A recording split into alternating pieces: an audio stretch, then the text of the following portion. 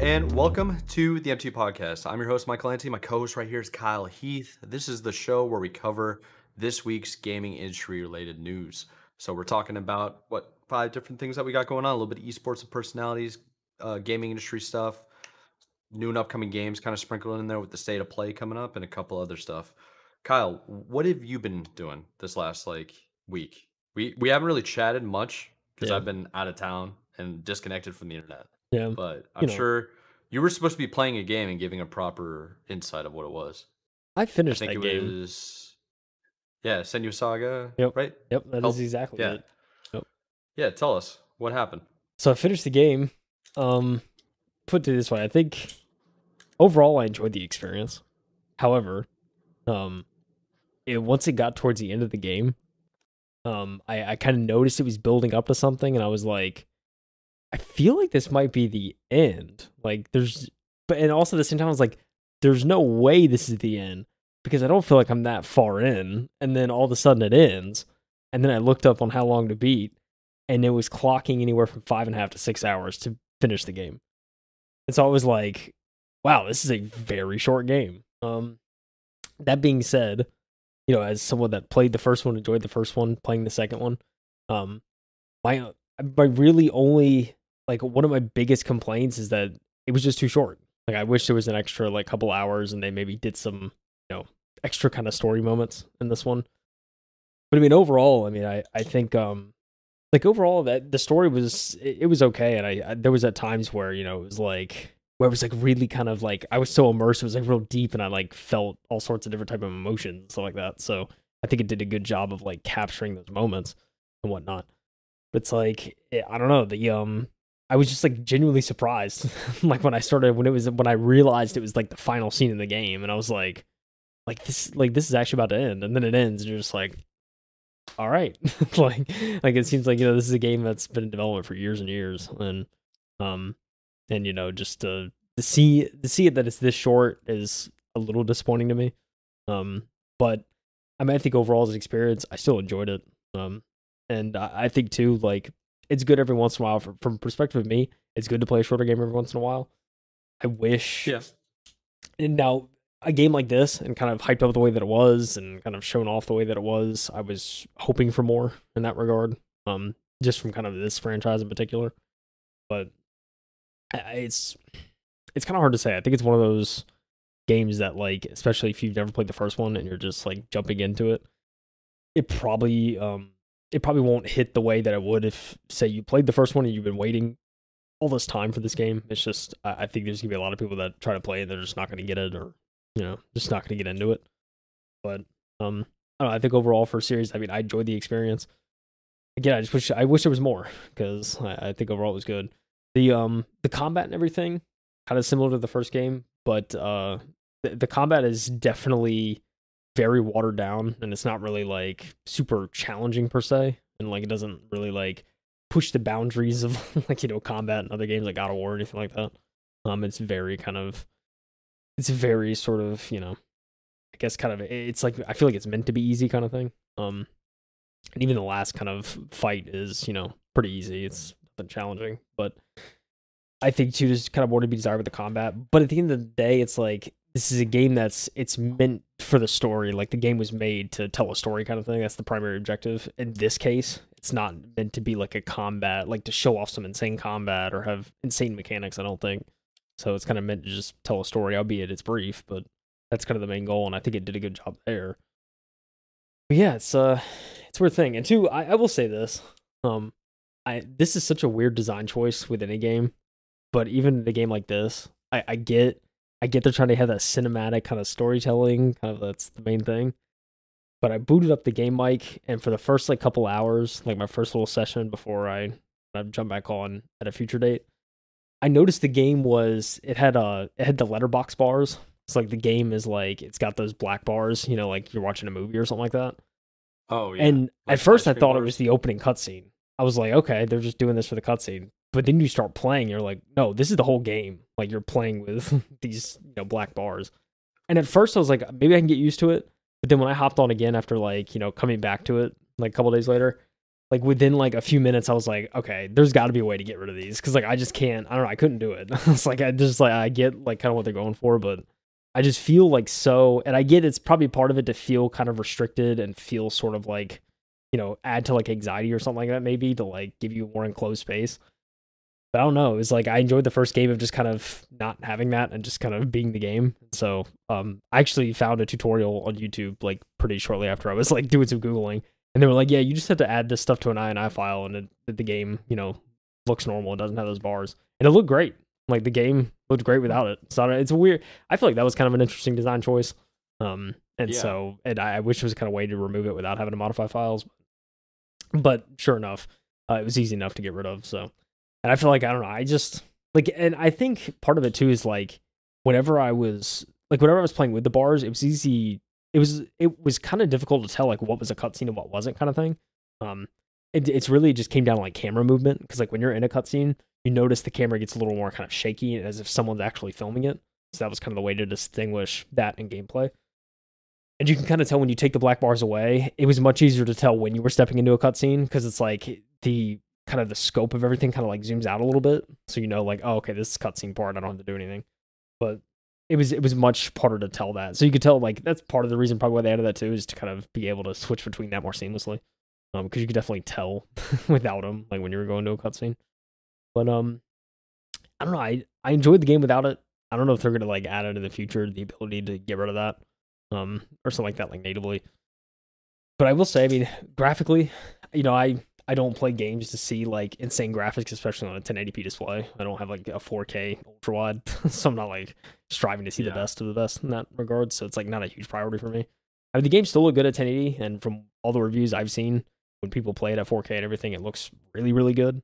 So certainly no one's complaining about the graphics. Like they say, it's like visually it's a really good game. The sound, the audio, and everything is. I think that was the best feature, was just the audio and kind of the soundscape they create. They really don't go wrong with that. But yeah, dude, I just wish it was like I could have played for at least a few more hours, Like I feel like I kind of wish there was a little more to it. But I mean, I enjoyed the experience for what it was. Does it have any replayability at all, or is like how'd that work? I mean, not really. There's like little things throughout the game where, there's one thing where there's like it's almost like a totem of some sort, and like you see it all throughout the game, and when you go to it, you can focus on it, and you like fill in like I guess a Greek letter or something like that, and then there's a little part of the story that's being told, and I think as you fill those letters out, it tells the full story, and that's just kind of all throughout the game. And there's also like little things. There's other little things. I think there was one where there's like a tree where you can like essentially focus on a certain like aspect of the environment, and it will open up a pathway to like kind of unlock another section of this like little tree thing. It didn't really make much sense, and to be honest, I didn't feel intrigued or inclined enough to try and find everything. So there's like little things like that may give some replayability, but for the most part, I mean, this is very much a one and done, I think, unless for some reason, years down the line, you're like, oh, I want to maybe like play this again, just kind of see if I can interpret the story a different way or something like that. There might be something there, but I don't know. I mean, at least for now, it's kind of, for me, it's a one and done. So, yeah, it's kind of a bummer. Yeah, you seem like you're not that excited about it. Yeah, it was. Yeah, I mean, I just wish there was more to offer. Like, it's not like a terrible game by any means, but it's not what I was expecting, and like in a bad way, it's not what I was expecting. So it's I don't know. It's one of those things like, I know I know I was talking about the previous episode of the podcast that like, Ninja Theory, they released the first Hellblade in 2017, like that. There was a couple games they did after that were more like live service kind of oriented, if I'm not mistaken. And like those games, obviously, so there was games between this and 2, so it wasn't just like they were only working on this for the past 7 years. It was also, other stuff they were working on.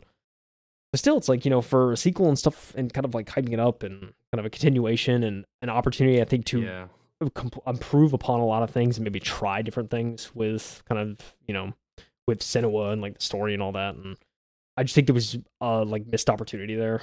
And it's kind of just, I think we're seeing, I think, why this wasn't really marketed a whole lot on Xbox's part, because it's just, I think there was a certain extent as like Ninja Theory, I'm sure they're very proud of the game and there's a lot of things to be proud about with it. But also, it's just like, doesn't really offer a whole lot, especially to like casual gamers or anything like that. So it's kind of just It's like, kind of a shame. I think they maybe realized at a certain point of like, well, yeah, there's probably no reason to really market this if, if if there's just not really much there, especially after all the time that was spent to make it. So I don't know. There's, I guess, tons of theories about what happened there, but yeah, I just wish there was more. Like, I really do. It's an okay game, but I feel like most people are just not going to be interested in it. Well, where would you put it on the tier list that we put together like 2 weeks ago? Mm, Would you podcast recommend or don't waste your time? I don't know. I'm like kind of between like the kind of podcast recommend and don't waste your time. I feel like Mm. it's just it's kind of niche. Like if you like story games, you might get something out of it. If you played the first game, I think it's worth checking out.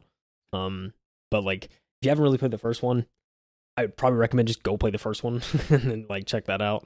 And then if you really enjoyed it, then you can play the second. But I don't know. I'm just kind of in between there. It's I think for most people it'd probably just be a don't waste your time.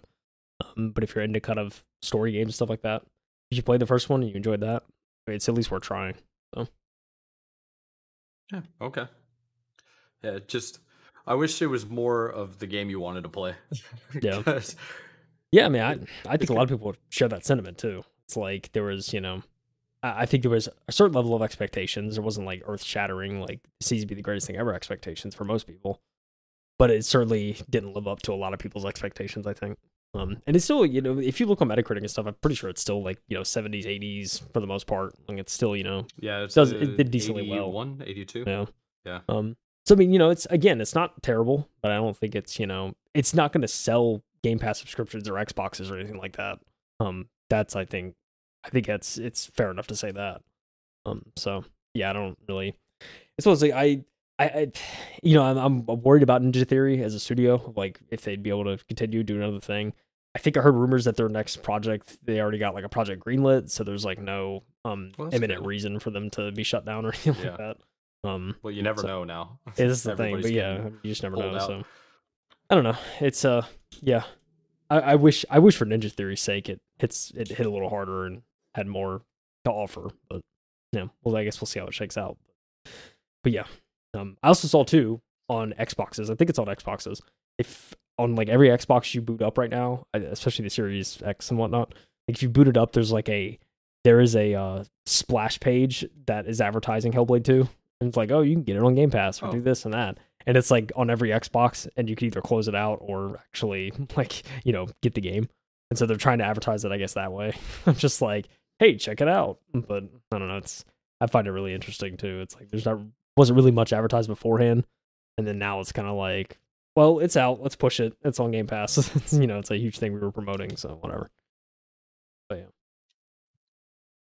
Yeah, interesting enough. I never really played the first one, so I don't know too much about it. I just remember seeing all the cinematics and think it was a beautiful looking game. yeah, But to hear that it's only like 5 to 8 hours long, yeah. that's And kind of a bummer. But 8 is it just depends on how that. good it is, you know? Yeah, and they say it was like 6 to 8, like 8 was completion or something like that. But it's like when I really think about, it, I'm like, you have to like try almost. I feel like to take 8 hours to complete the game because I mean, there's just, Oh, okay. it's very linear and there's just, there's not a whole lot again. But I don't know. Maybe some Well, people can make it work. the But length of a video game doesn't really affect how good it is. Like, I still yeah, think Ori and the Blind Forest is one of the best games I've played in a long time, and you could technically beat that game in like 3 hours probably. yeah, But to be a completionist, you can spend a good amount of time on it. It just yeah, depends on what level of the game you want to play, you know? yeah. It's true. Yeah, I mean, I totally agree. Links certainly everything. And it Mhm. certainly is getting harder and harder for I think studios to meet expectations of fans with games nowadays being like Oh, yeah. minimum 15-20 hours. It's like what they're requiring some of these studios, so it gets harder and harder. So I mean, like I said, 100%. short games I'm all for, especially like with a busy schedule. Like I think shorter games are better for most people. And Yeah, if you're not playing a story type of game, it's like they don't have much time, so they're just gonna hop on a Fortnite or a COD or and just get a couple hours in, and exactly. that's those That's why free to play multiplayer games are games. still so popular, Yeah, like really. those free to play games are always gonna have a lot of players because it's like most people just don't have much time, so you hop on and play what you can. That's a fact. Oh man, Mm. but, So you know what I ended up playing this week? Oh, Mike played something? Yeah, blackjack, craps. Let's go. He threw the dice. Yeah, that's. I don't really think that counts though. I just played a bunch of different mobile games on my phone. I don't Hey, even know what okay, they're called. okay. Like, you know those little silly ads that just come up when you're playing something as simple as like poker, Yeah. and Yeah. it'll just show the guys that are Yeah. like the linear running people, and Yeah. you have to go left or right to multiply to destroy things that are Yep. coming at you. Yeah, I've seen Yeah, I those. downloaded like 3 of those. Yeah. Just played those and stuff. Yeah. I'm trying to get on the mobile grind game. But this week, man, I'll be caught up with schedule. I have the weekend off. I'm gonna be chilling, playing some games. The pool's open, dude. I might get underneath the Oh, canopy baby. over there and just Oh, playing some baby. Zelda. So Dude, that'd actually be it's gonna kind be of good. sick. That's a vibe right there. Get It under an is totally umbrella a or something vibe. like that. Bring out for the Switch. 100%, man. Enjoy that That's the weather. plan. They got these like round, it's kind of like California style, round, Okay. Okay. like sofas with this little canopy thing going over the top, so I can just be posted up, and that's the plan. Get those, plug in some earbuds, and then just zone out and play Zelda. I saw that there was somebody that made a well, there's apparently an entire Reddit dedicated towards Hyrule. No, Legend of Zelda and engineering. It's called like Hyrule Engineering or something like that. Engineer Hyrule. One of the things on like the Reddit, and they basically take all the different physics and things that you can do in the game, the mechanics, and build crazy things. There was somebody that built a workable dragon that like spit fire and had wings that would flap, and you Oh could my. fly around. It was insane looking. Um, yeah, so something like that I'm very interested in. Of course, they did it after they beat the game, and they've been playing since the game launched. Uh, Yeah. but there's like step-by-step guides on how to do it. I thought it was really interesting. But you know, one of the things I'm most interested about is hearing about XDefiant, because you and I talked about it multiple times Baby. with how it could be kind of a bust. And I know some people at work that have been playing it and they've been really enjoying it. And Hey they, man. dare I say, they said that it could possibly be better than COD. Hey, I will Now, I'm curious, did you get a chance to play it yet? I actually did get a chance to play it. I didn't mention that. Yeah. Okay. I actually did get a chance to I hop figured up for you a couple did. hours. So Yeah. yeah. It's interesting kind of it's an interesting game. I think one of my buddies put it nicely. He said it's very much like a COD shooter style, but the movement is it's definitely slower pace. So it's kind of like an in between of Halo and COD, if that makes sense, where it's like from a movement standpoint, kind of the pacing and everything. Okay. Anyways, this is an exclusive from Tom Henderson over at Insider Gaming. He said XDefiant hits around 8 million unique players in week 1. Just 1 week, Mike. That's it. That's insane, dude. Man. That's so good.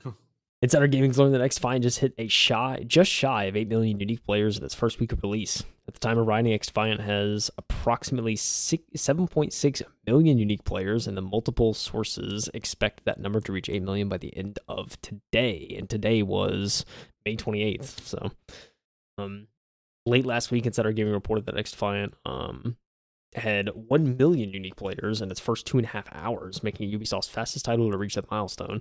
48 hours after the launch, the game had 3 million unique players. It's understood that the unique player means that the player has downloaded the game and opened it for the first time. The internal goal was to hit 5 million unique players within the game's first month, goal that has quickly been surpassed.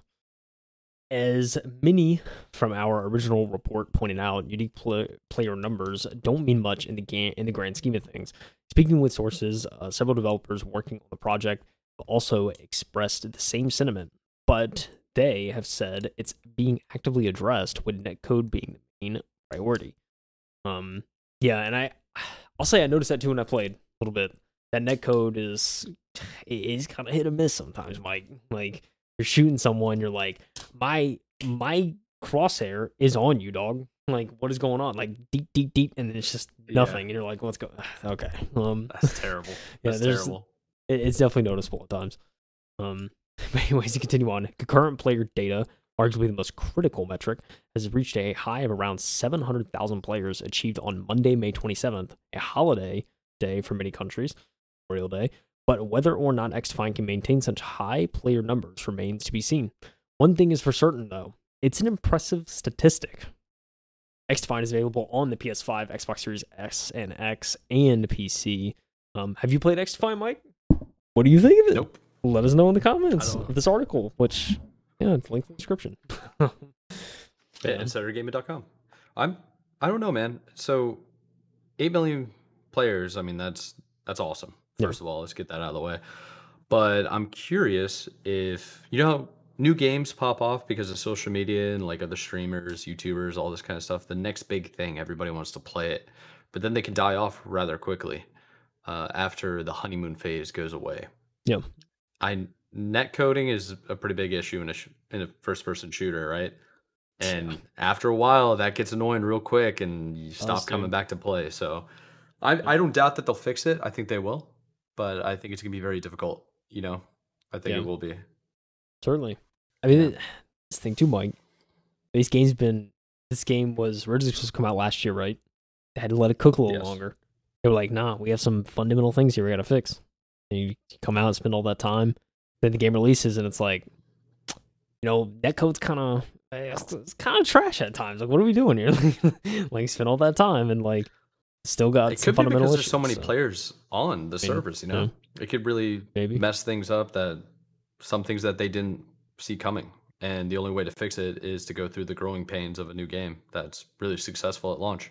Yeah, I mean, plenty of games had that issue. It's certainly true. I mean, to a certain extent too. I mean, just to play devil's advocate, it's like, how long are you going to keep the game from not releasing just because there's like problems, right?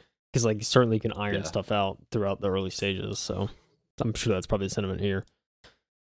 But yeah, I mean, here's hoping they can fix that sooner rather than later. Because like you're saying, that could be a bit of a turnoff in a first-person shooter if bullets aren't registering, dude.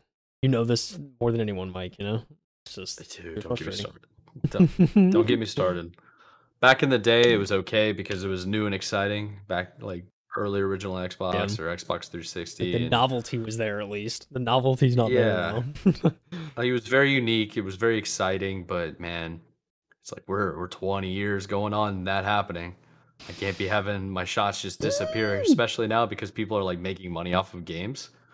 So it's tough, man.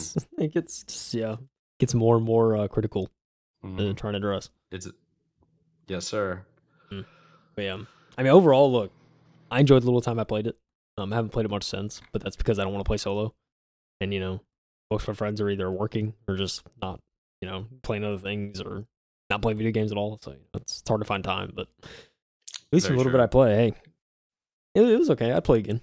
My friends are playing, I'll hop on, That's the big thing, especially with multiplayer games. As long as like everybody's with you, it's gonna be a great time. That's like why multiplayer games are so popular, in my opinion. You make friends, or you bring your friends along, and then you teach them how to game and stuff like that. It's a good time. Yeah, it's true, man. It's true. I mean, look, like the next article is about a game you've been very passionate about at times, and there's a community out there that's very passionate as well. So, it's funny about this game, Star Citizen. It actually inspired me to get into PC gaming. Oh, okay. And because I saw everything that it was promised and all the things that would happen with Star Citizen, and how it just seemed like the perfect game and like a dream game for me. I was like, I really want to get into this. So I was like, okay, what's the prerequisites to get this game? And they were like really high up requirements for the PC at the time. So I was like, okay, I got to save up. So I save up. And I figured this game will be out by the time I have enough money and I build my own PC. Because like you're always kind of chasing the money to buy the best PC parts because there's always a new round of PC parts coming out like every 9 to 12 months. So I was always trying to save. I make a full setup. I could totally run the game. It still hasn't been launched yet. Like it's still not so officially launched. Oh man. Yeah, at this point, man, I think it's a scam, and I don't think you can really talk to the people that bought into the scam. I think I don't. They might be too far gone, but we'll get into that. And if anybody has never heard of this game before, oh boy, do we have a story for you. So this one's coming from IGN. It's called Star Citizen pushes through the $700 million raised mark. And no, there still isn't a release date. It says underneath, to the moon. That's almost a movie. Okay, so. It's almost a movie. Oh, jeez. So Yesley Yin Poole wrote this article from IGN. And I know this is about to get into it about what that $700 million means. This game is 100% crowdfunded by the public. And the way they do it is you basically kind of buy the alpha version of the game, and then you buy more like cosmetics, you buy vehicles, well, there's ships because this is a space simulator game, and you just upgrade your character as much as you can. And we're talking like these ships are worth like $10,000 USD. They're crazy expensive, and they have their own Yeah. economy. It's like it's kind of wild how they're trying to bill it, but let's just go into it. I'm sure this article is going to do a better job explaining than I just did. But here we go. So Star Citizen has now raised over 700 million according to the figures from developer Cloud Imperium Games. The developer behind the controversial space sim makes revenue publicly available on its website, which at the time of this article's publication shows Star Citizen had raised $701,186,615. That's USD. So that's a lot. CIG is the abbreviation for Cloud Imperium Games, calls this money funds raised. CIG even breaks down the revenue by recent months, weeks, and hours. At its lowest point on the morning of May 28th, Star Citizen brought in $42,886 in 1 hour, about 1.5 million yesterday. May 27th, $10,883,513 this last week. And fourth, 4,753,264 for the month of April. Things appear to have picked up considerably in May after the launch of the Alpha 3.23 Adventure Beckons update. What do you think about those numbers so far? Because you've heard me rant about it several times. I mean, The game's not even out yet. that's insane, dude. I would have never guessed in a million years that this game is pulling in that kind of money in a day, a month. And so It's absurd, man. Is that just so? Is that 701 million? Is that including this revenue, or is that literally just what they raised from crowdfunding? Because I think that's including this as well. Yeah. I would hope so, because that's so much money. It's like that'd be insane if that much was crowdfunded. But yeah, jeez, dude, that's insane, dude. You're spending thousands on a ship, a cosmetic, and a video game. I can't comprehend it. You know what a sunk cost fallacy is, right? Yeah. That's basically what's going on here. This game has been promised since like 2015, and they keep doing more and more alpha launches and stuff like that, and one little thing here, there, and the other. And the directions constantly change. There's nothing really going on with it. I mean, the game was originally built to be its own economy, like, oh, dude, what's that space sim game that I literally just forgot in my head? Shoot. Well, one of the exploration style ways of doing it is like very, very realistic, 4K resolution, high graphic intensity, like almost CGI kind of thing, which is kind of funny because the abbreviation CIG. Um, and what they do is it feels and plays similar to No Man's Sky without the animals in it or the NPCs. I see. Like it's supposed to be an open world playable game. Everybody can see each other. Yeah. Let me actually look up the space sim game I'm thinking of. It's like the longest one running ever. EVE Online. So it's like a mixture between EVE Online, No Man's Sky. They also want to have like Call of Duty style shooters in it, and very like it's kind of wild, man. It doesn't make sense how they can promise all of these things, and it sounds too good to be true. And it's been in development since 2015. Things never coming out. Oh man. Yeah, it's just wild, man. But let's continue on with this.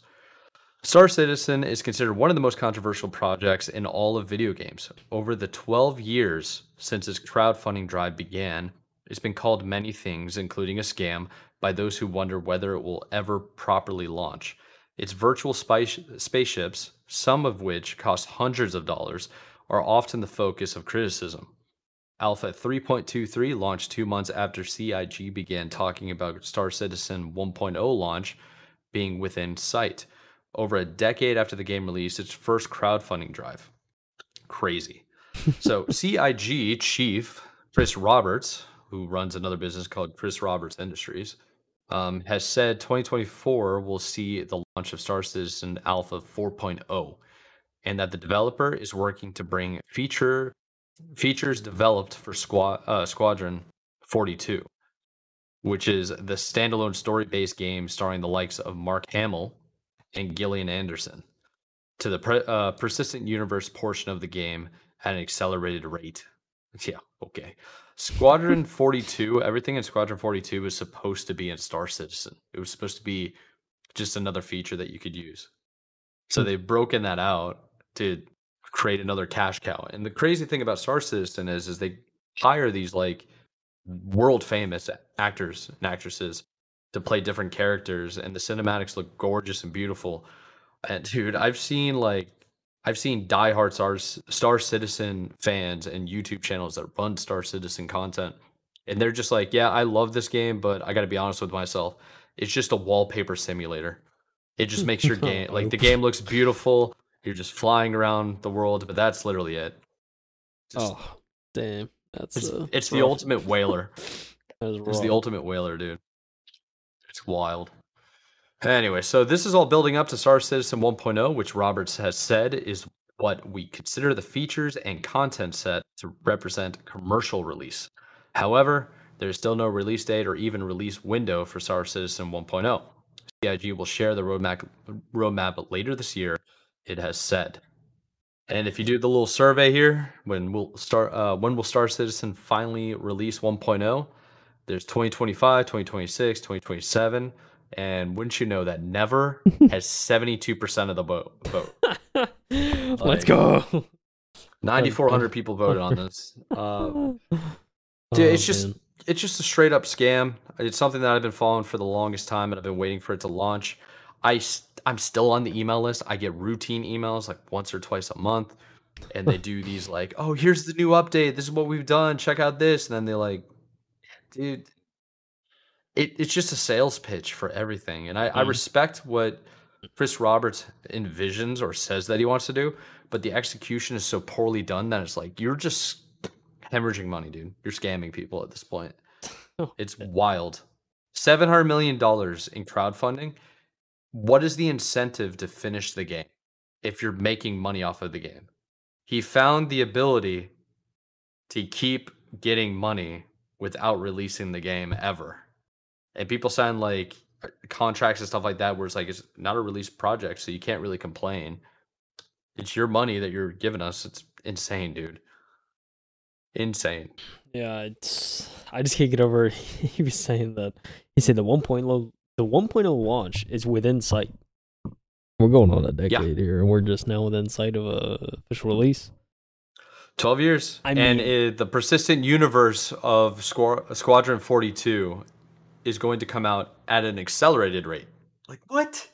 like, listen, It's no such truth to this, dude. dude, I've never played Star Citizen, but I have to ask: is the game fundamentally butt, or is it actually good? It was unplayable for at least 8 years. 8 years. At least 8 years. 8 years. Yeah. Oh wow. Like I mean unplayable. Like the game would routinely crash. You couldn't do certain elements that were promised.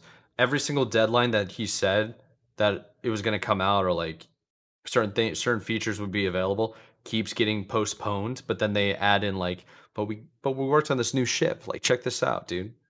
For the ridiculousness that this might be the first time some people have actually heard of Star Citizen before. Let me look up their economy for ships. Let's see if I can find this. It was like this article I just clicked on is a blog from 2013. That should tell you a lot. Oh my gosh. I don't even. Yeah, it's like climbing the ladder, make your own economy, become different merchants, like become a mercenary. People can contract you out to do things. It's just, oh, dude. By the way, Purchasing ships. This game will not be released Come in on. 2024. Just saying, you know. Forever. Imagine being told that, like, you bought in 2014, and they're just like, oh, by the way, in a decade, we still won't be released. Have fun. It's like, what? I can't believe it. I would never fund this. I'm sorry. Like, I'm sure the game's like, I'm sure people enjoy it, right? Obviously, you're making that much money in a month of this game. Like, there's obviously a fan base, obviously people that enjoy it. But I mean, if the game doesn't run like complete dookie, just release it, man. What are we waiting for? What are we waiting for really? Like, just don't get it, dude.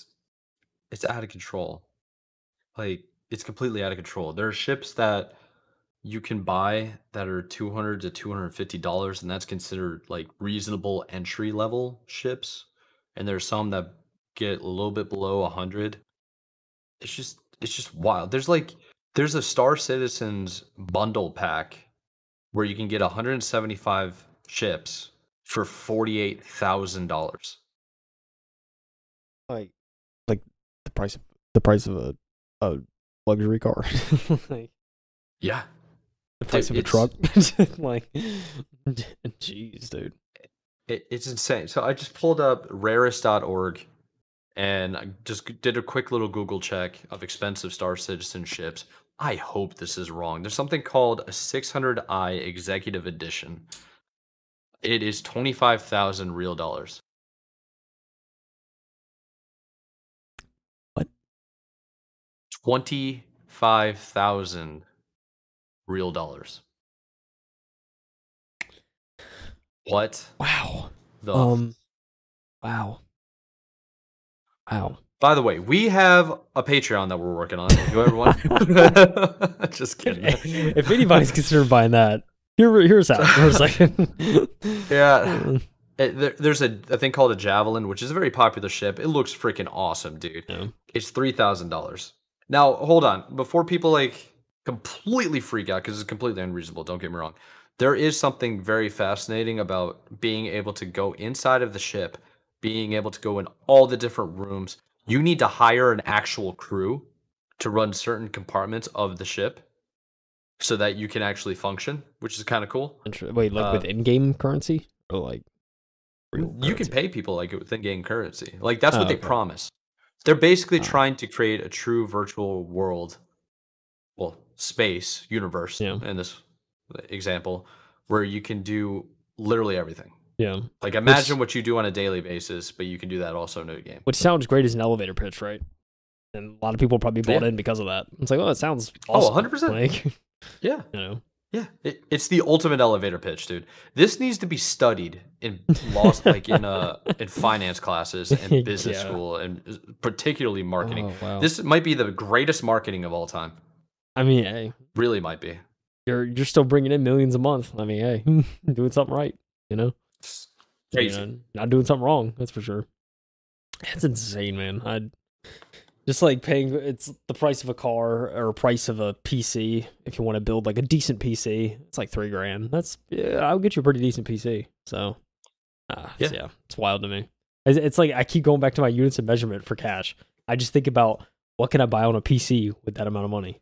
So if it's something that's like $800, it's like okay, you can get a decent motherboard, you know, good enough graphics card. Like $3,000, you could get a whole PC, like an entire one. And it would run great. Yeah, but It's wild. dude, $25,000, you can get a brand new, like 2024, I don't know, Subaru WRX, Probably.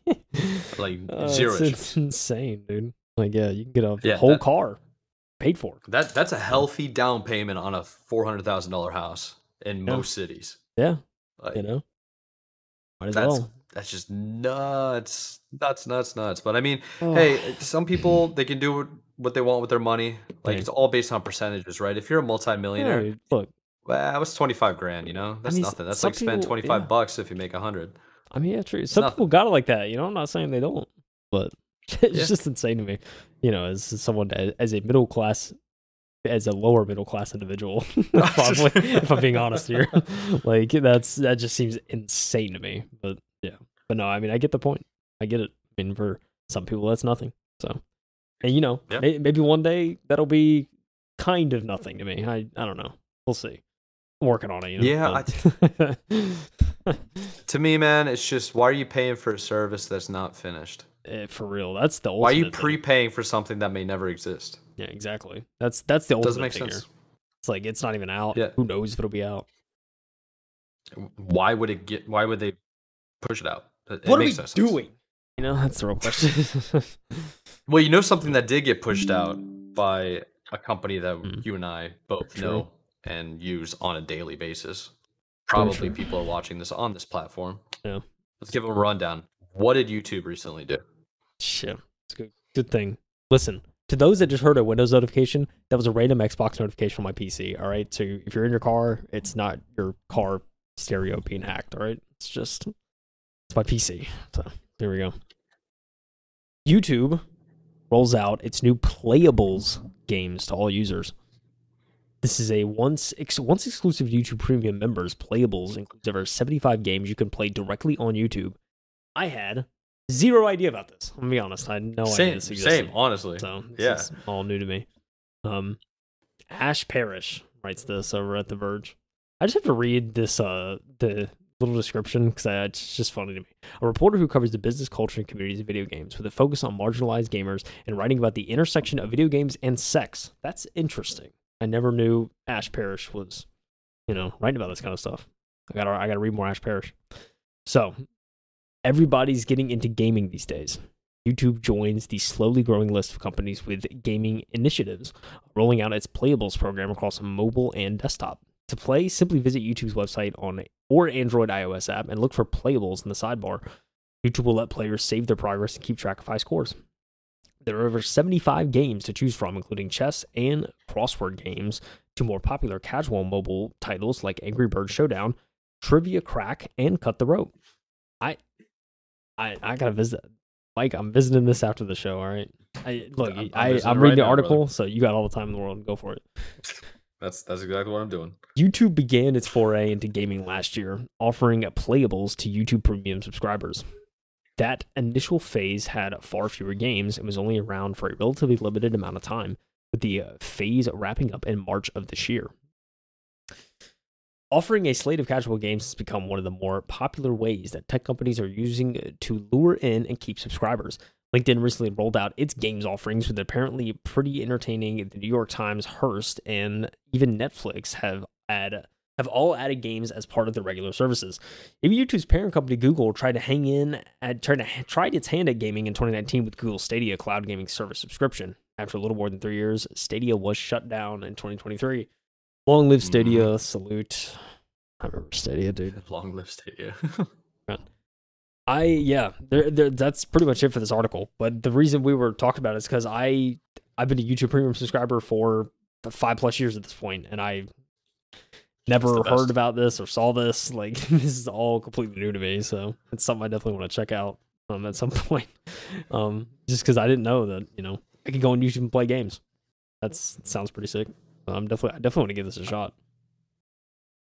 Yeah, it actually makes a lot of sense that they would move out Stadia but not give up entirely. It's like we already built YouTube to run anywhere all the time. Might as well just add a couple of Flash games to it in a way.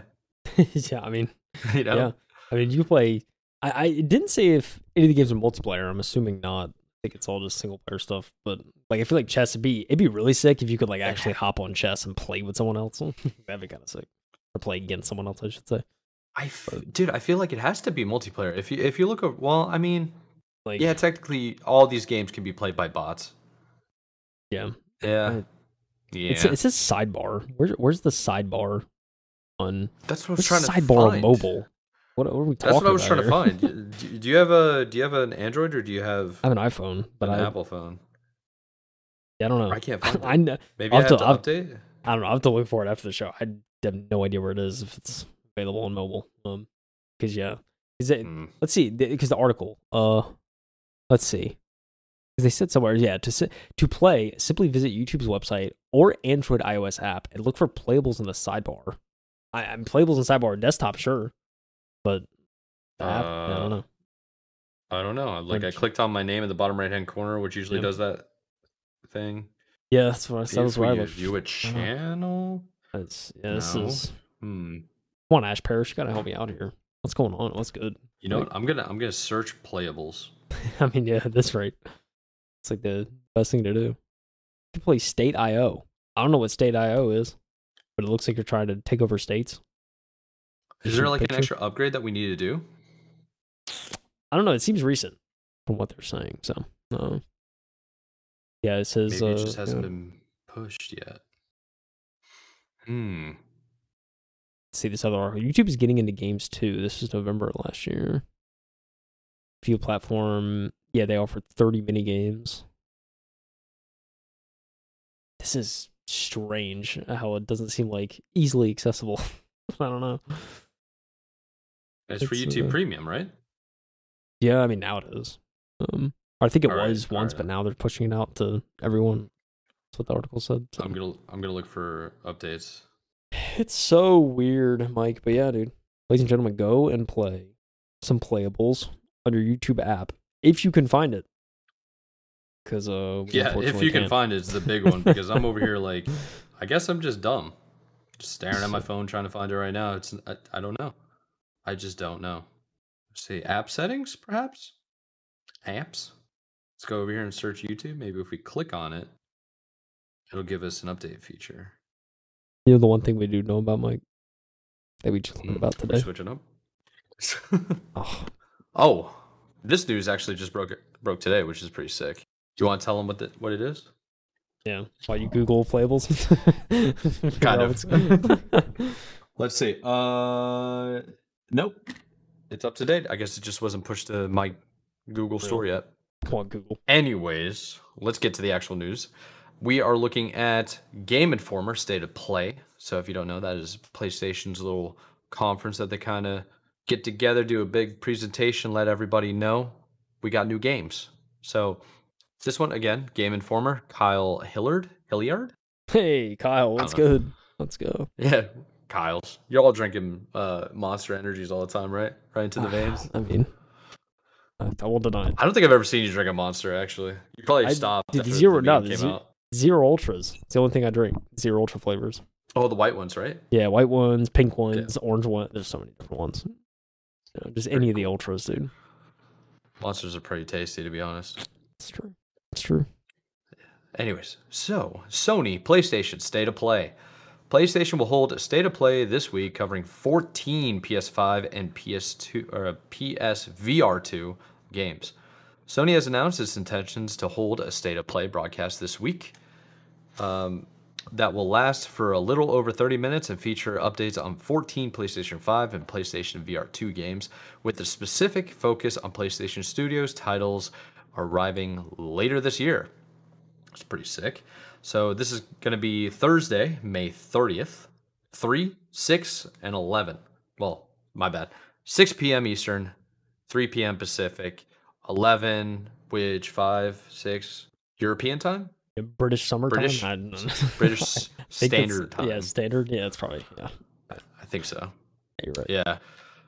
Pretty cool. So we got here, Sony has no additional details, but some PlayStation Studios developers we have not heard from in a while include Asabi, which is Astro's Playroom, Bend Studio, Days Gone, Bluepoint, which is Demon Souls remake, Guerrilla, which is Horizon Zero Dawn, House Marquee, which is Returnal, Insomniac Games, which is a big one, Spider-Man. I feel like we've kind of heard from Insomniac because of Spider-Man that came out last 2, year. Yeah, it wasn't too long ago, right? Spider-Man 2 came out, so yeah.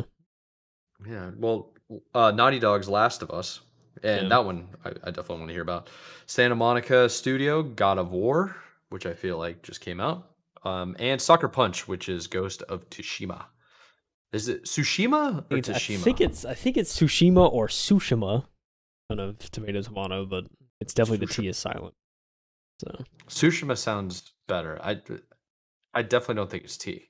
I got a debate with my coworker over that. No, T is silent for sure. So. Okay, Tsushima. So there are more, but those are arguably the developers gamers would be most interested or excited about to receive updates from. And at the very, very least, Kyle over here is hoping for an Astrobot rescue mission PlayStation VR2 port. I want to see more VR2 games because that means the envelope of the development of games can be branched out further into personal computers. And I got the standing desk now, dude. I'm ready. Let's do it. I mean, hey, we heard it from the man himself earlier this year, the replacement for Jim Ryan, that they wanted to be aggressive about, especially getting games on a PC. It's obviously their goals. They want to do more of that. Yeah, so. and putting together a subscription model as well, and expanding the VR2 space. If they could somehow allow all these different companies that are doing VR headsets to use their software or allow PlayStation games to be played on them, that could be game breaking. It'd be really cool. I mean, yeah, it would be, but then all of a sudden that PSVR 2 is it's gonna be that useful, Mike. I don't know, So That's true they're too. gonna push the Yeah, flagship.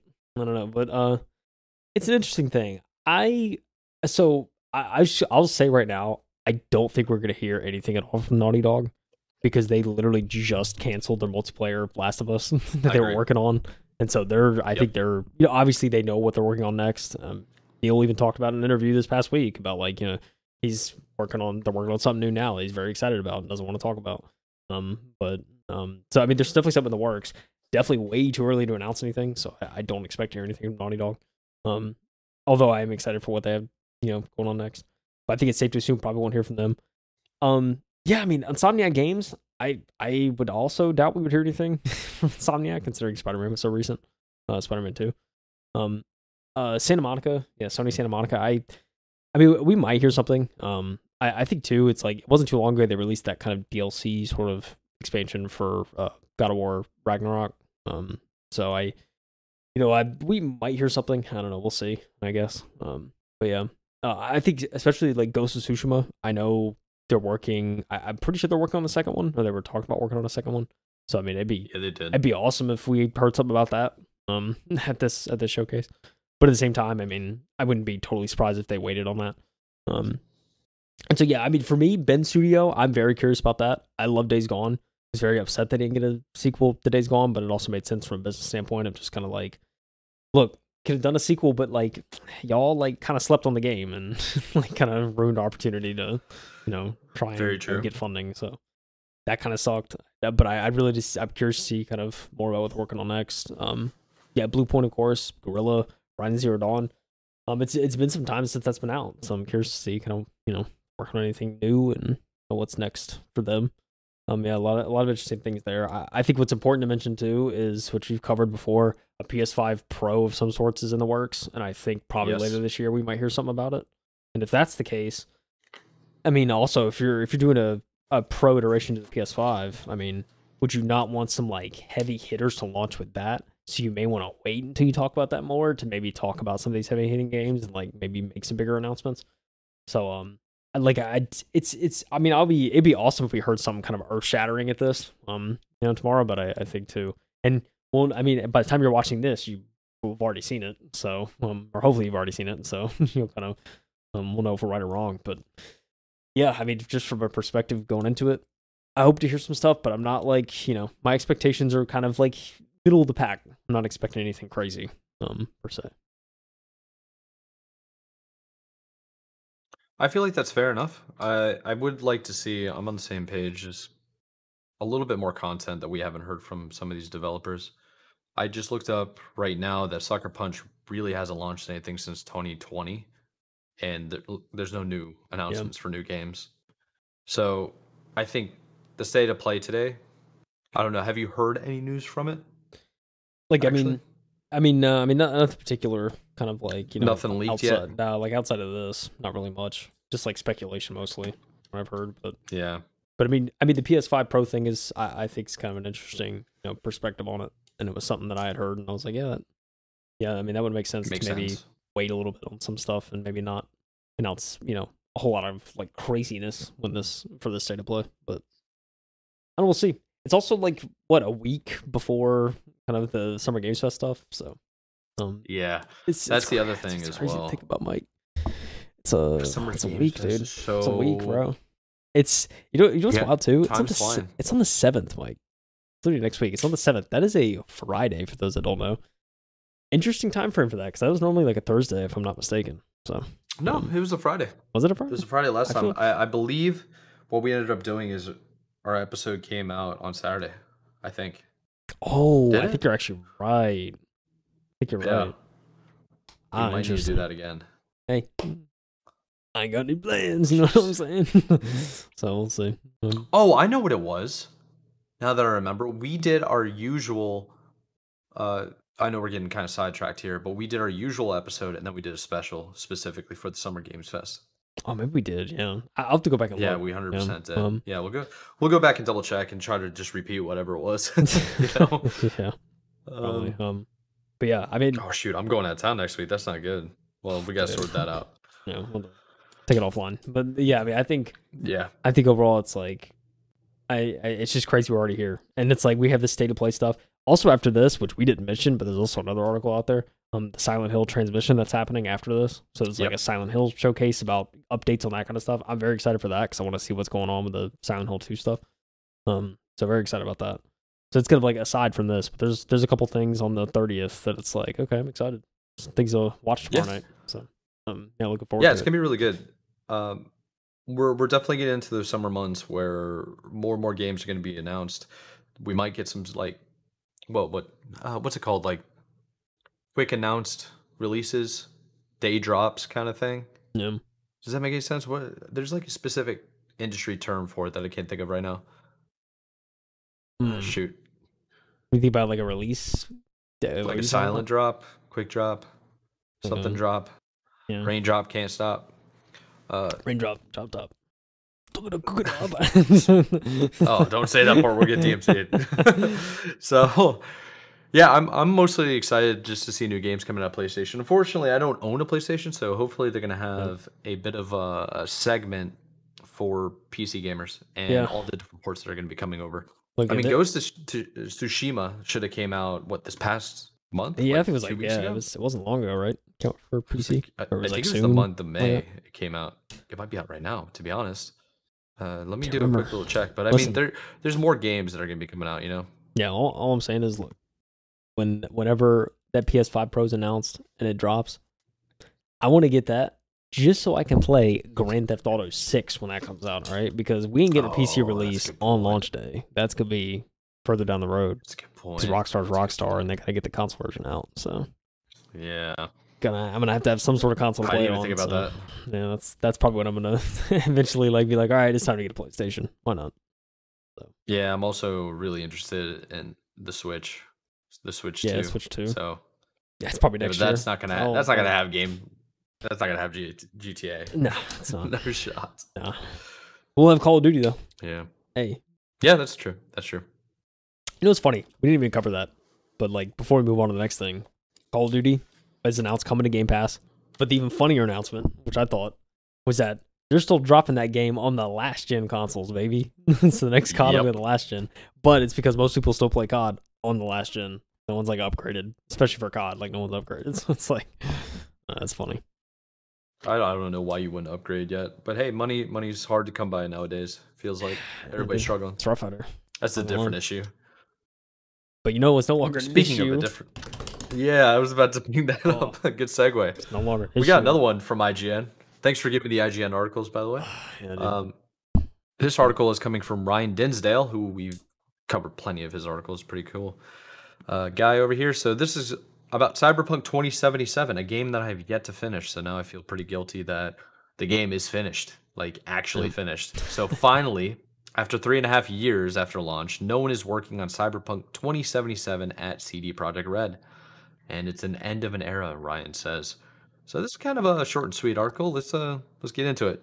Cyberpunk 2077's launch in December 2020 was one of the most disastrous in recent memory. But now, 3.5 years later, developer CD Projekt Red is finally done fixing it. I felt like the game was halfway decent and playable on new gen stuff.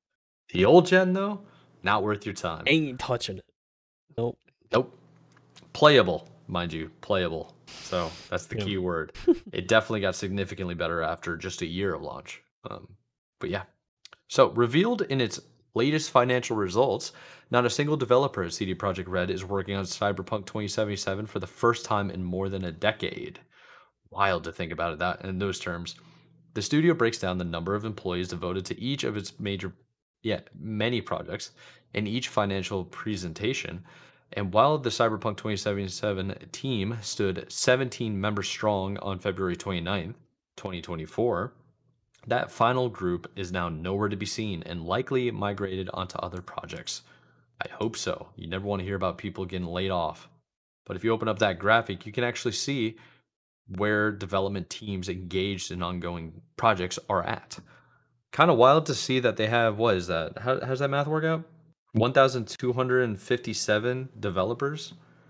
And they have 1, 2, 3, 4, 5, 6-ish projects listed here. Yeah. Well, they have kind of interesting. It's 630, right? Because we're talking about from February to April.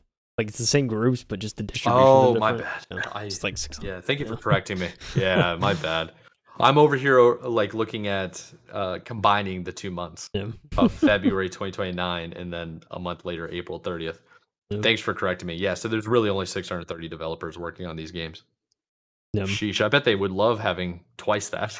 Yeah, I mean, there's probably pros and cons, but yeah. And you even see too, like there's a couple like, it's expanded by 3. They've hired a couple people. They ain't firing people. Yeah. They're hiring people. Love to see that. Oh, or 5 people left and like 8 got added, Could be like that. Who knows? Yeah, so let's get into this. CD Projekt Red wound down? Yeah, wound down.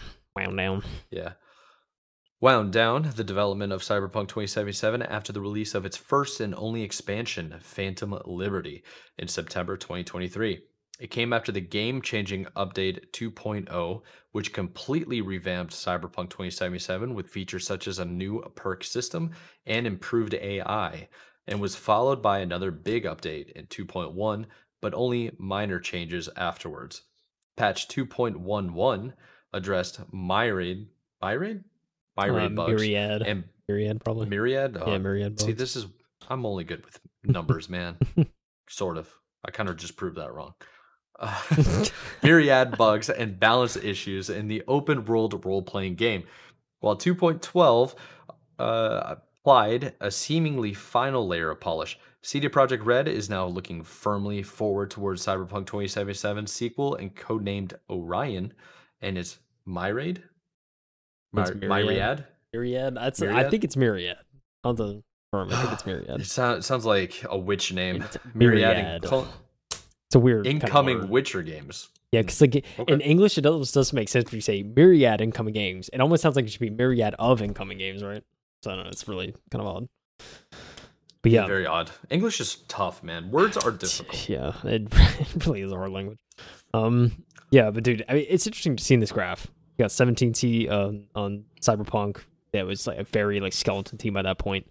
But now we're at a point. It's like, all right, let's move on to Polaris. I believe Polaris is the next Witcher game. So Witcher 4, they have most of the people working on that. If I'm not mistaken, too, it's still in pre-production. I think they're planning to go full steam ahead by later this year on the next Witcher game. So yeah, you got most of the team focused on that. Orion, I think, yeah, that they were saying that's the next kind of Cyberpunk entry. That's kind of pre-production, I'm sure, at this point. Kind of the initial concepts that are being drawn on. Is it Orion or Orion? I have no idea. Orion, like it's a good question. I'm pretty sure that's Orion, dude. If it's Orion, are we stupid? Is it serious? like Siri, us? Yeah, serious. Is it Hatter or Hater? I don't know, Mike. These Polish people, man. I don't know why they're naming it these. All right. Orion, Sirius, Hadar. Maybe? Hadar sounds right. Is this like some mythology I don't know of? Like, what are these names? What are the origins of these names? I don't know. Let me I feel like there's probably a pattern here. I'm just Google Translate real quick. Yeah, it is Hadar. Okay. Hadar. I might not have no idea how to do myriad or myriad, but I know Orion and Hadar. Hadar. Yeah. I mean, I should have Googled what those projects are, because I don't know if they stated kind of what they are, but I know Polaris is Witcher, Orion is Cyberpunk, and so, so what it says here maybe? is, I don't know. I believe Polaris is Witcher, and then Orion is a sequel to Cyberpunk 2077. Yeah. Makes me wonder what Sirius and Hadar are. I have no idea. But there's multiple Witcher games that they're trying to make, so maybe it's one of those. Very cool. I mean, it'd be crazy if they're thinking that far ahead. That's kind of nuts. The pre-planning of some of these games. But, I would imagine so. They definitely have like a development team that's just spitballing ideas, and their entire job is to basically pitch a new story, and hopefully it works. So gotta have stuff in the back burner in case trends change. Yeah, that's true. Yeah, shared services too. I'm assuming that's probably stuff along the lines of like GOG, or maybe I don't know if GOG is their own team, like like GOG.com. I don't know if that's their own thing, but I think they're under the umbrella anyway. So yeah, I don't know. it's interesting to see the shared services and whatnot. You think Gwent's probably in there somewhere? The Gwent card game. Yeah, I would think so. I mean, it was incredibly popular, wasn't it? Yeah, sure was. I don't know. It's yeah, it's interesting to see. I mean, it's yeah, I think too. I mean, I just love the redemption story of Cyberpunk. I think it's one of those games where it's like, it was just like it was a letdown for a lot of people. I think fundamentally, when I will say when I played it like first when it came out, I still enjoyed the story. Like I played on a PC, like a high-ish end PC. So like I enjoyed the story. I didn't run into too many like game-breaking bugs, fortunately enough, in my playthrough. So I was kind of able to enjoy the game. I think from more for what it was, probably than some people. Um, and I think it just helped playing on PC too, because I think PC, especially if you had a higher end one, was a little more stable. So I thought fundamentally though the game was great. There were certainly some aspects where there was more to be desired, like the police system and driving and whatnot. I think there's definitely more that could have been done there. I think before launch. And then, this game as a game too that was just plagued with delays, and so it was like 3 or 4 delays and stuff like that. And it was just like it was a weird cycle, but I think the fact that I went back and played through the main story, and I got about halfway through Phantom Liberty, and I need to get back to it and finish it. But it's like when I played through it again, it was like it was a much more polished game, and it was like, yeah, this is what it probably should have been on launch. But I'm glad I was able to play through it again and enjoy it from a different perspective too, and see that and I think the game held up well. Story's good. Yeah, I mean, I think overall, like after all the polish and everything, I mean, it's a good solid game, and they didn't give up on it. And I think that's I can appreciate a team just saying like, hey, let's just make it right at this point. And we can once we get this right. And two, from like a development standpoint, and it was mentioned at GDC and stuff like that from some of the people that worked there, of like, there was, and we've mentioned too on the show throughout articles about how there was fundamental changes in their structure of development as a result of the disaster that was the initial launch. And they kind of stepped back and said like, all right, there's got to be a better way to do this. Let's start thinking about it. And so, after some thinking and after changing up their model, it really showed. And kind of when Phantom Liberty came out and the difference in the game as a whole that was made from their changes. So too. Yeah. And they developed more efficient process that hopefully can carry on to the next Witcher game and kind of their future projects. And, hopefully we can get, some, efficient turnarounds. But yeah, it's interesting to see. I mean, just like from going for the more like siloed approach of just like keeping, every department separate and just kind of working on their main thing, to eventually just saying like, all right, let's just take like let's make like these teams of like one people from each department, so we can like all work on a team. And so you can get stuff done in one team and not have to worry about sending stuff to other teams and waiting to hear back. And oh, this is wrong, you got to fix it. That's a good point. Like yeah, going down the chain. It's like just being able to have like these sort of more isolated teams of people with multiple skill sets. You can just get kind of more things done more efficiently, because you're not having to worry about working on the next thing and then it end up being messed up in the third or fourth chain of approvals and kind of design features, and then you have to restart. So yeah, I don't know, they developed a more efficient way to do that. So it gets me excited for the next stuff. I mean, that being said, the way like Cyberpunk launched, it's still there's still that cautious optimism, I think, with every developer now at this point. That's very true. So, it's like you hope they learn from that. They really proved that it was a step in the right direction, I think, with the Cyberpunk DLC. So we can hope that in a full scale game that carries over. But also, they're getting away from the Red Engine, Mike. They're going to good Unreal old Unreal, yeah, good old Unreal. Yeah, so it's gonna be we'll see. A wild change for them. I mean, we'll see how much of a learning curve it is, and hopefully it doesn't, screw anything up. But new engine, a lot to learn, I'm sure. So yeah, I think they're going to be totally capable of it. I don't know the developers personally, but Cyberpunk games have been pretty well developed. Not Cyberpunk, sorry, CD Projekt Red games are well developed. Yeah, always been smooth. I mean, yeah, like you just said, Cyberpunk 2077 had a really rough launch, but they figured it out and created like a heck of a good DLC and good expansion. It's unfortunate that it didn't launch that way, but I mean, hey, they got there eventually, right? So take it with how you want it. I need to go ahead and finish the game. And just going to the comment section of IGN over here, there's people that have basically said, hey, I have it, like I bought and own the game. It's on Steam. and I've never played it. And there are people like, well, the DLC was amazing. The patches are better. It's like it's a perfect time to get into the game now, and like you can really Yeah. go enjoy it. So Yeah. I mean, yeah, it's probably the best everybody's time to get into excited. it. Yeah, if you haven't played it, I mean, there's no better time to play it than now. That's for sure. Just kind of the Oh, state that it's 100%. in. Yeah. So, and Yeah, I it's could finally second that. done. So it's solid on that front. Yeah, I mean, I was just thinking back about it too. I mean, I know Cyberpunk had a pretty rough launch. I remember Witcher 3 in particular. I remember like there was actually like a period, especially when the game launched, where it was like, especially on like newer cards. It's hard to think, but at the time it was like 980 Ti's and stuff like that were like kind of good cards, right? And so, but even at that time, it was Was like it crashing? yeah, like they had a crashing issue, I think, especially for like kind of the Yeah. higher end cards on that game even. Not the best launches, but hey, it's undeniable. Like Witcher 3 is undeniable. Cyberpunk, I think, That's very ultimately true. became undeniable. So I mean, they do things right over there. I don't scold them completely. There's some people, that probably lost all their faith within the team whenever the initial launch for Cyberpunk happened. But you always have to give credit to a studio that's like, yeah, we messed up the first time, but we're at least gonna make it better before we move on. So some, like, hey, Well, Hello I Games, No probably Man's Sky, like, very it true. can happen. Yeah. It can happen. It can 100% happen. I think with Cyberpunk 2077, I played it about within 6 months after launch. Not there were a couple of updates before those 6 months. Yep. I do remember seeing some bugs where I was like, this kind of took me out of it.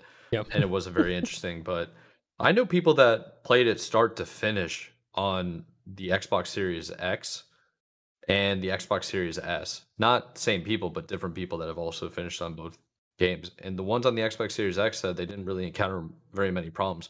The one the Series S said, yeah, it would crash and there was weird phasing. I could see through walls at points, but I really enjoyed it. Yeah. So it's got to be a good game if you have those kind of immersion breaking level bugs, Yeah. but you still enjoy the game itself and you keep playing back, like going back to it. I still see like TikTok vids where people are playing Cyberpunk 2077 and they're viral videos. Yeah. It's kind of, I'm not saying that's a gauge to how Mhm. good a game is, Yeah. but it can't be terrible, Yeah. I mean, I will say too, like I've seen videos and stuff too on Cyberpunk and kind of like, like retrospectives and kind of like overall like reviews and stuff like that.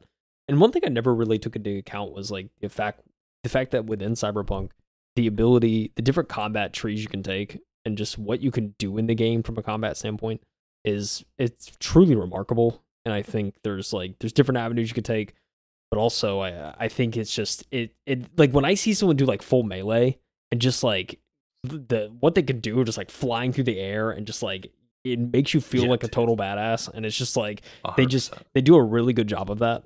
And I think for an RPG, it's like if they can make you like feel normal in one instance, but then the next one you're like this just superhero or super villain, and you're just like you just are striking fear at everyone and like killing 10 men a second. And it's like there's something It's nuts. something crazy about that with how, especially the melee combat. I didn't realize how good it was in that game until I saw like someone actually like doing melee to that's like the best you can do in that game, and like seeing it from like a like a crazy point of view. It's like yeah, you could really like. I thought gunplay was fun, but like just seeing someone do melee, it's like I just want to max out everything in that. Just like be a force to be reckoned with. No, it's crazy. It's so much fun to play the game how you want to play it too. Yeah. You can be like a spy, you can be a hacker, and you can do everything that they promised. And I Yeah. thought that was a lot of fun. Yeah. So you got to give them props for that. And that's Yeah. just the CD Projekt Red kind of branding of their games. With The Witcher was kind of like that too. Yeah. There are different ways to play the game, but they give you the ability to choose. Yeah. And That's the very thing. cool. Like a good RPG gives you the choice in that, right? Doing what you want to do, 100%, and yeah. kind of giving you that freedom. And yeah, I just think about it too, like think Bethesda RPGs and stuff like that. Like the older Fallout games are great. I think kind of the new Cyberpunk stuff, or new Cyberpunk, like the new the new Starfield. I think just like looking at that game and looking back at that, it's like yeah, from like a movement standpoint, you couldn't do like melee combat stuff. I don't think it'd be nearly as exciting in that game as something like Cyberpunk, but also too, I think it's there's other aspects that are good about it. I don't know, it's wild. Just from an RPG perspective, how good like Cyberpunk is from like a combat aspect, skill tree aspect, like it's a good RPG. It certainly is. Well, I think that's all the articles we really have for us this week. And I feel like it was good chunk of a nice little change of pace. Next week is going to be absolutely insane with everything that we got going on. With Yeah. all like the state of play that's happening this week. Then we got Summer Games Fest, so it's dude, we're gonna have a lot to hit people with. One of the things we can kind of finish up with is the video game releases Oh for the yeah. month of June. Oh, it's the end of the month, Um, Mike. Why is it the end of the month? Oh yeah, my god. it's actually crazy, dude. It really is. I'm not liking how fast everything's going, to be honest. And But we'll do this again. So what I found is like a good handful of games are going to be launching this month, and to be honest, there's really not a whole lot of heavy hitting titles. I think that has a lot to do with the showcase, multiple showcases that are coming out this next 2 weeks. Most of them are expansions, it seems like. But I'm going to do my usual thing where I start at the beginning of the month and then I work to the end. Some of them you've definitely heard of, other ones, not so much. So the notable games releasing this month, we can start off with The Elder Scrolls Online Gold Road. That's going to be the first June 3rd, that's first week, along with actually 5 titles in the first week. So you got The Elder Scrolls Online Gold Road, Destiny 2 The Final Shape, Killer Clowns from Outer Space the game, which is going to be hilarious because that's based on the movie. Going to be absolutely ridiculous, or I hope so. Empires of the Undergrowth, which honestly I don't know much about. Do you know anything about? I It's don't coming out know. to PC Be honest. June 7th. Well, then they have the same day Dragon is Dead. A couple other ones you got is Monster Hunter Stories. This is the second week of June. Monster Hunter Stories, which is a remaster. You have Shin Megamai Tensei V Vengeance. I have I'm no idea butchering how to that. pronounce that. That's all platforms, and that's June 14th. June 18th, you have 2 more games. You got Still Wakes the Deep, which, if I remember correctly, is actually like this one. I remember I meant to Google this before I got started, but basically, Still Wakes the Deep. I think it's a horror game is based in the ocean. Upcoming Gosh. survival horror video game developed by the Chinese Room and published by Secret Mode. And when you look at it, is this the one that is you are on an oil tank? Yeah, you're on an oil tanker. It's a horror survival game on the horror tanker. This was in the Okay. showcase that we watched a couple of months ago, I think in February. Oh. It looked pretty interesting, pretty scary. There's a lot of crazy stuff going on. So that could be an interesting game for people that like horror. There is hashtag blood. I don't know a thing about it. I'm not even going to try to make it up.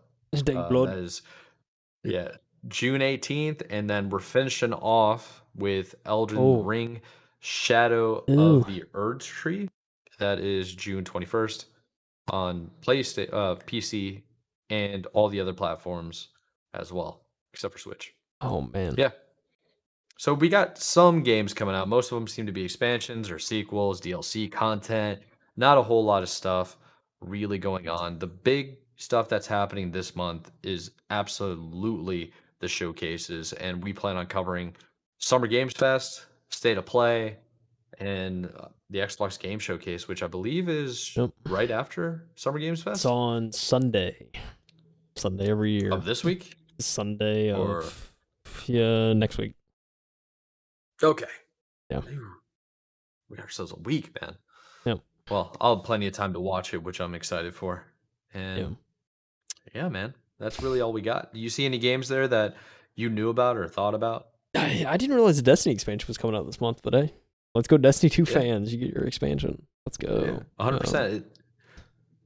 It's usually like, I like doing these at the end of the month, or well, technically at the beginning of the month, because it's kind of a reminder of the new games coming out. Yeah, so when people like, it's a reminder for me and you, but then I get to do a little bit of research of like, oh yeah, that's what this game is. Yeah. Just could be good. I mean, yeah. Dude, the Elden Ring expansion, I know a lot of people are excited about that. Elden Ring is, it's crazy. You know, Kai Cenat did his Elden Ring stream a couple weeks ago, and like, I didn't know if he was actually going to like it, because he didn't seem like somebody who liked that kind of stuff, but like, he praised that game after he finished it, and he was like, it's such a good game, and it's like, everyone should play it kind of thing. So I know he's excited for the expansion. I think he said he was going to play it, so all right. There's a lot of eyeballs on that game now, just from him streaming it, so I'm sure there's a Yeah, lot of people excited and ready to hop back in that game because yeah, those Souls likes, man, they get people. They're good. they certainly do. Yeah, it's pretty addicting, I think. Yeah. Yeah, but I don't know. I heard about Killer Clowns. I saw like an article for it, and I was like, "Oh, this is a game coming out soon." And sure enough, that's the thing. Monster Hunter people, you get your Monster Hunter remaster stories. That's exciting. Um, and Dragon is Dead. I was about to make a joke and be like, "Dragon's Dogma." No, it's not. It's not that. It's a different game. So. Dragon's Dogma. Yeah, I don't know too much about half those games. Most of them have been like the ones that I do know about. I've been kind of looking at, but I've never been super interested of going for like the Still Wakes in the Deep. I thought it was a really cool trailer, but I didn't look any more into that. Yeah. The rest of them just seem like sequels, and the other ones are kind of unknown to me. And specifically, the one I could barely even pronounce. So yeah. Yeah. Yep. I agree. Elder Scrolls Online. Didn't realize that was still getting expansions, but hey, if you play ESO, still got new content, baby. Come on, you always know the Elder Scrolls is going to be coming out with stuff. It's like the longest. It's like a cash cow almost. Yeah, especially ESO. Yes, sir. Crazy releases. Well, we have been ranting for quite some time. Let's just go ahead and let the people go. Yeah. So thank you for joining us on the M2 podcast. If you want to check out any of the articles, they are linked in the description below, along with plenty of timestamps that you can check out for yourself of just like maybe come back, leave, come back, whatever. We do this for every single article or every single episode. And yeah, that's really it. We got social medias you can follow. You can check us out on all audio platforms, YouTube, whatever. And that's pretty much it. Kyle, you want to add anything? Oh, dude. Get ready for new games. And in 2 weeks, we got a lot of showcases. Yes, sir. Oh, I'm looking forward to big week. Just big going through it together. Big weeks for us. Yes, sir. Let's go. We'll give a full breakdown. That's what we did last time. Summer Games Fest. We just went through everything that we watched. We basically watched it together last time and just did comments and stuff. Yeah. You know, much. That was pretty cool. Yep. But yeah, we'll let everybody go. Thank you for watching. We really appreciate it. I'm Michael Anthony. This is Kyle Heath. And yeah, we'll see you next time. Peace out. Bye, everyone. 2 weeks. See ya. 2 weeks.